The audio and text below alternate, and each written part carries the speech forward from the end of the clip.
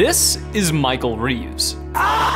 In 2017, Michael dropped his first video and became an overnight sensation. And due to his success, now we have a ton of 7-year-olds running around trying to act quirky to be like Michael Reeves. And now every engineering channel, including my own, get compared to Michael Reeves. So hey, if I'm gonna get these comments anyway, why don't we just take it to the max with...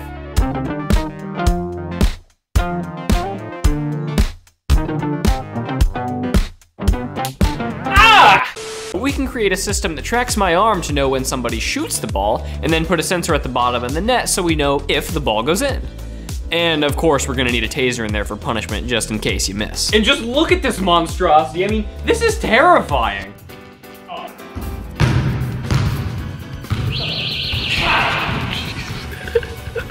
Dude, are you okay?